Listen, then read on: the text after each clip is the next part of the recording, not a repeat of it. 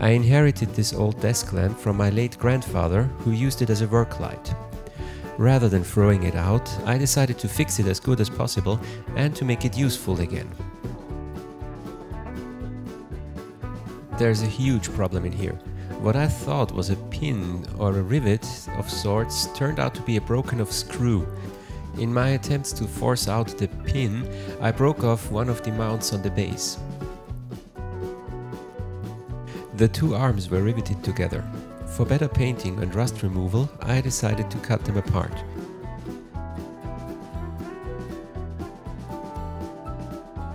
Up next, away with the old paint. This should be easy, right?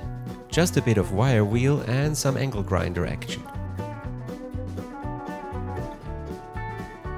Well, it turns out that the lampshade wasn't painted, it was enemal coated on both sides. That stuff is murder to remove.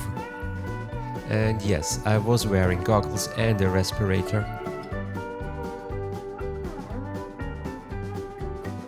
I used up 2 discs from my angle grinder on the outside alone, so I decided to try some more brute force.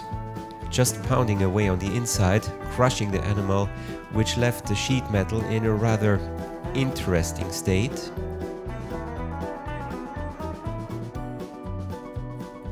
Once I had all the paint removed, I tried to solder that broken off piece onto the base. Well, nope, just nope.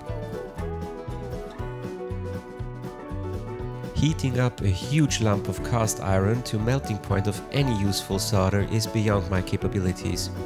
Welding it is then.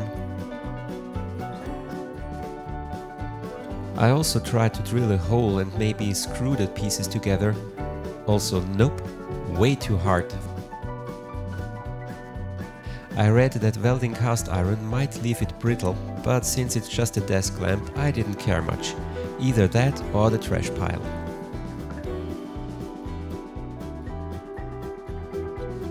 Well, it took some time to strike an arc, but eventually that worked.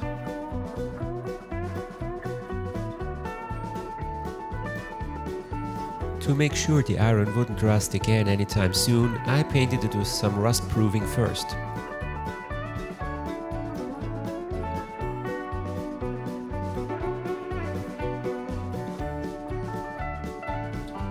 For the lampshade, I used copious amounts of speckle to even out the surface as good as possible, which is to say, just a bit better than it was, because that round shape was not easy to combat. After sanding and repeating the process twice to get the shade smooth to the touch, I painted it white on the inside and green on the outside, just as it was before. That paint is also on my never again list. It just wouldn't cover anything with less than 3 layers. Ugh.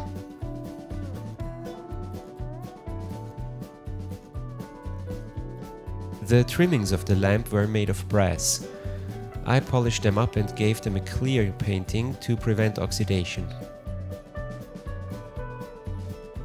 To connect the 2 pieces for the arm again, I decided to use a piece of threaded rod and some nice brass nuts, along with a bit of brass tubing to hide the rod in the center.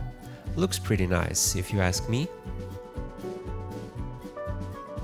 I first tried to resurrect the lamp's tilting mechanism. It relies on a tiny screw squeezing the arms together against a metal arc in the base. But that was futile. It just wouldn't stay in place and kept scraping the paint off. I have to come up with some solution for that. Finishing the electrical work, I decided to throw out the old lamp, wires and fitting and replace them with something more stylish.